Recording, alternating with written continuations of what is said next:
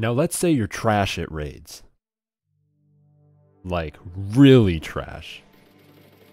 You say it's because you can't find a raid team, but I think we all know the real reason you can't win. Well, as somebody who's gotten over 1,000 raid wins with no contra, you've come to the right place. Now, if this guide ever helps you get a raid contra before me, the least you could do is drop code Gluck in the KR shop. Now, this raid guide will be broken up into 4 sections: Laboratory, Tortuga, Soul Sanctum, and Zombies.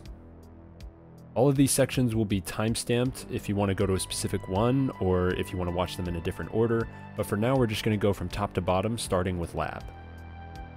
The first thing you want to do in Lab is make sure somebody gets the auto pistol, hopefully you, because I know you don't like spam clicking for hours. But then once you get into the raid boss room, you want to make sure you go to at least one of the corners and wail on it. Honestly, just spam it as much as you can. Once you finally kill it, there will be a strafe jump you need to make to get to the next section, and here you want to press your W and D keys at the same time to make this jump. Just go across the lighting, and this will be where your first key card is. Now have someone open the main door for you, and just make sure you kill that scientist from a good distance so he can't shoot you. Once you get that done, there will be a second key card you need to get in front of this next scientist. And you also want to make sure you grab the shotgun, as you'll need it for the final boss. Now this is a very complicated slide hop technique to get past this parkour. It's definitely going to take some practice, but if you want to run a lab practice, please do, because it took me a long time to get that. If you're having a hard time doing that, you can also just make sure you strafe against the scientist, and you can just do the parkour yourself as best you can.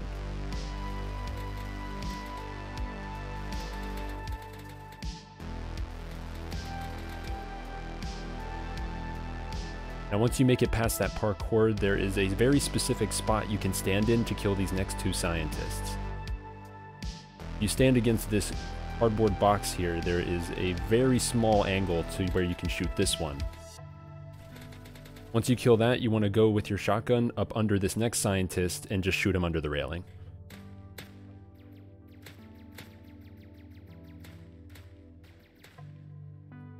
Now the next thing you'll have to do is go get the water card across all these boxes, and there is a skip to do that. It's not that hard to just do it normally, but if you're really trying to go fast, this is the easiest way to get across.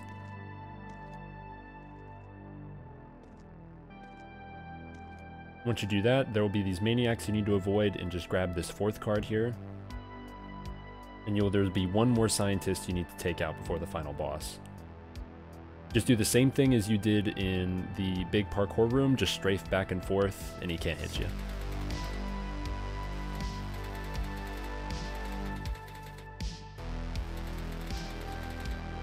Once you kill that scientist, there will be one more card for you to get before you open up the boss room.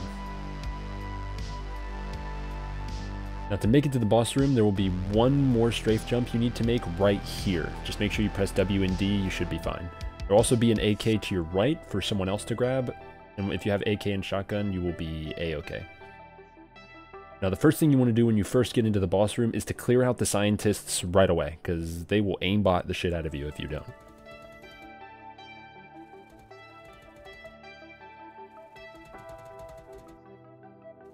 Once you get them cleared out, the guy with the shotgun will bait the boss and just jump in a circle. It's really not that hard. The main boss really misses easily if you're going in a circle, so just keep spamming that and should be a done deal. Now, unlike any other boss in any raid, when you kill Dr. Krunker, he drops the item as a pickup, so you do not automatically get your item. You need to pick that up and then you'll be done. And just as a final side note, there can be Krunkanium spawning on the side here, so make sure you look out for that as well. When you load up Tortuga, the first thing you want to get from the beach is the compass over by the rocks.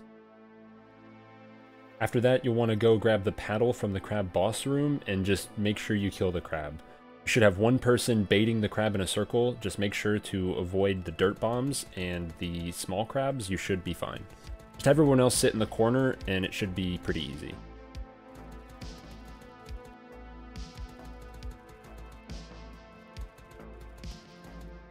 And once you do that, you can skip a good chunk of this parkour by just climbing up the tree. Then the first thing you want to get is the map and the AK if you can get it. Whoever grabs the map should grab the AK. You can just take out these explosives on the top before you go up there and then just grab the map. You should be fine.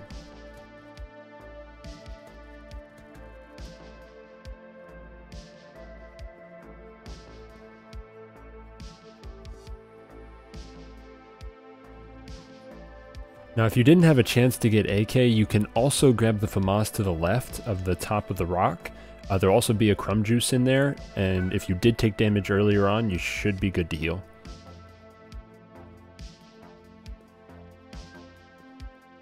Now, once you've got AK or FAMAS, the King Crumb boss is really easy to just bait with one person. If you stand off onto this specific island off to the side, you should be able to just walk back and forth and avoid the bombs. And everyone else can just sit in the corner and just pelt them.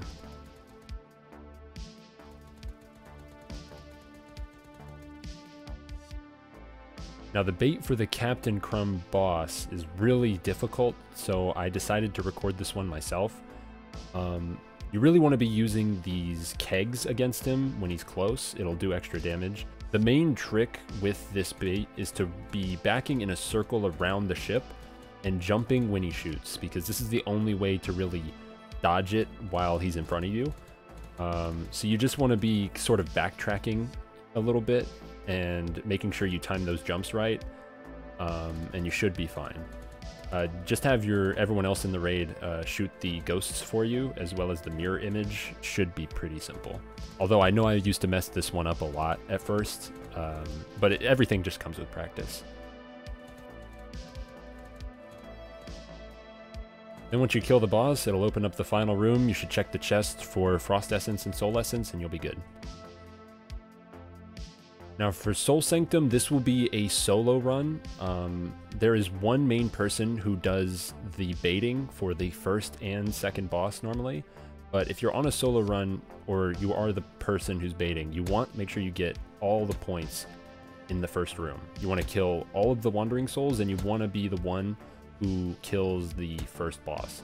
Now the trick to bait this first boss is to make sure you grab the shotgun. It's similar to the lab bait on the final boss. You just want to jump in a circle with the shotgun and just make sure you're avoiding everything. Just have everyone else that's in the raid with you be in the starting room, just shooting them with the pistols. But just make sure before you kill the boss that they stop shooting so you get the kill.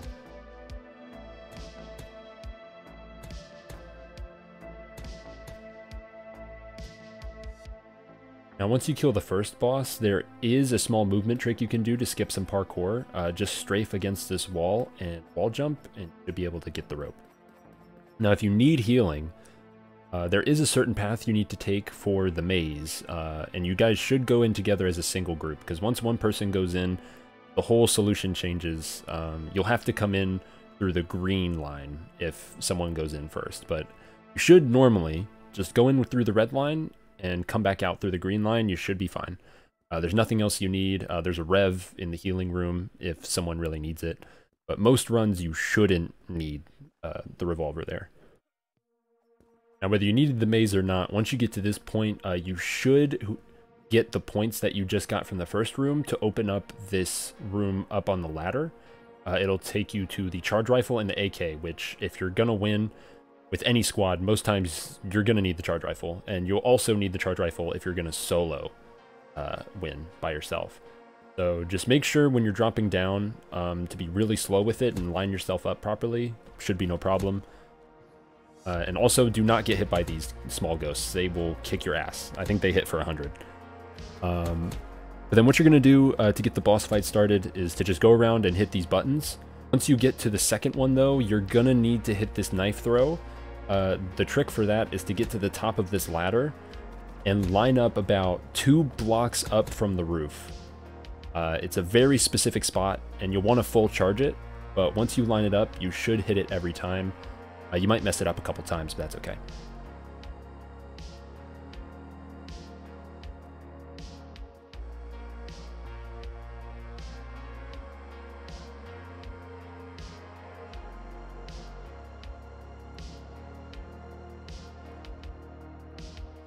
Once you hit those last 2 buttons, just start wailing on them. You'll have a lot of time to hit him in between the ghost spawns, but you want to be charge rifling. Whoever has the charge rifle should be taking out the smaller ghosts.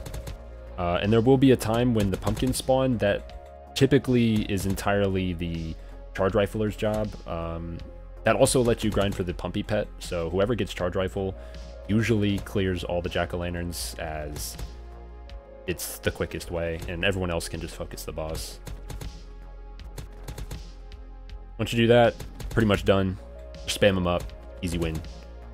Hopefully you deviously die.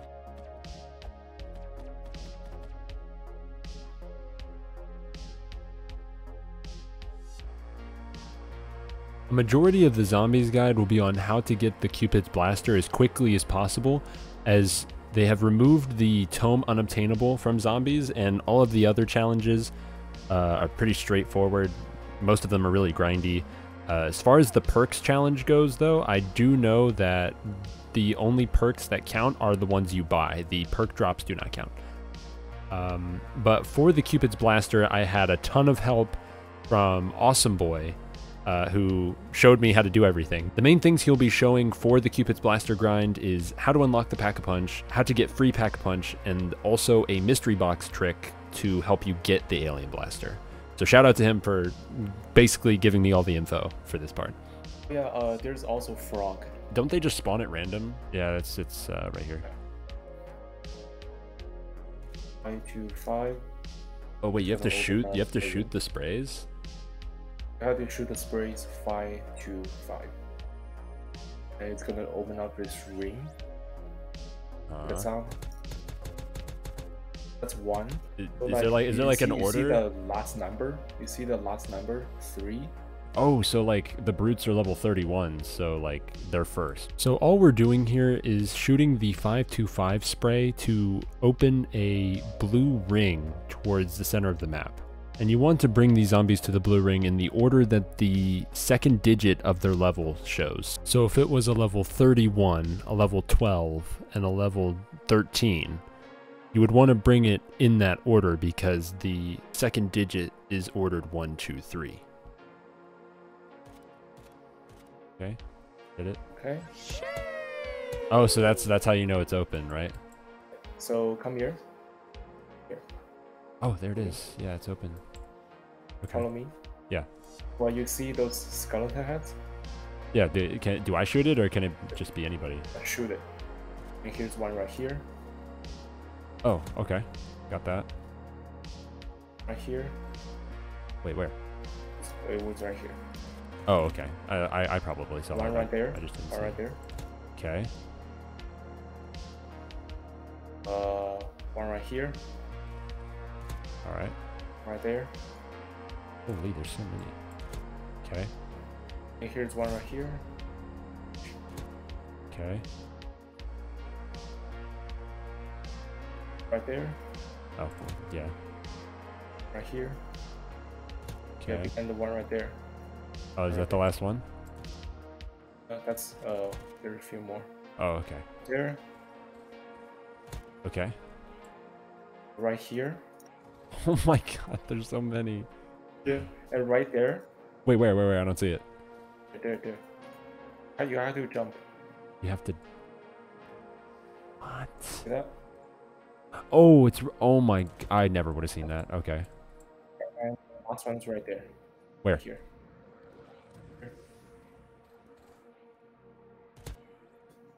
Okay. Wait, so that's. And oh yeah. One more. Right One more. here. Dude, we're gonna lose! Oh my god, hurry! Here, quick. It's fine. Oh! Let me see. You see here. Come here. Oh, we lost. I didn't see it. Why? What happened?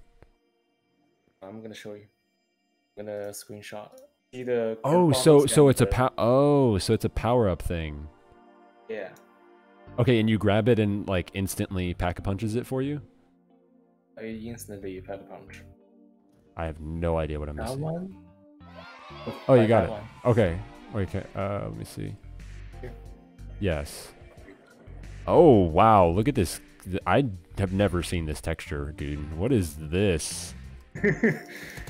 If you were gonna do that, you'd have to. You'd have to get the alien blaster first by sheer luck, right? Yeah. And then do all that. Oh my goodness. So it's a lot. It's dude, no wonder no one has the Cupid's blaster. Jeez. Wait, can you buy? This is a wall weapon. Can I buy ammo for it? It's very expensive. Dude, this is trash. Oh my god. Join the link. Oh, okay. Just kill me. Oh, okay. Okay, do this 5 times, and you will get a sharing is caring message. Oh, so now I have to keep going. What? One more? All right, one more after this. Okay. All right, cool. That should be enough. All right, so just spam it. Just spam it and keep make sure the knife in the box. Okay. Oh, charge rifle. Charge. Sharing. Okay, you see the message? Yeah, I did. Yeah. Hit it again, and you will notice the points. Oh, it's half off. 75. It's half off now. Oh, interesting. So now I can do 2 hits. Great. I think the sharing is caring trick is massive, because like if you're getting stupid unlucky and you can't get an alien blaster, then you can just do that and it'll be a lot easier. Yeah. But now that you know how to do everything, the strategy to grinding the Cupid's blaster challenge is to get the alien blaster from the mystery box, or to use the discount box trick if you don't get lucky. Then you want to make sure you get the zombies to the blue ring in the correct order so you can open up the pack-a-punch. The moment after you open the pack-a-punch, you'll have only a minute or 2 to shoot all the skulls to get the free pack-a-punch power-up. And if you can do that in time, you'll have the pack-a-punch Cupid's blaster and you can grind out the conversions. Now I will say, me trying this strategy solo, it was pretty much impossible to get the Cupid's blaster in time, so I would definitely recommend a team. And yeah, that's it. If you've watched this video from beginning to end, then you know everything I know about raids and zombies. Now hopefully you'll be luckier than me and actually get something half decent, but you know, that's not up to me. Either way, hopefully you did learn something new from this video, and good luck on your runs.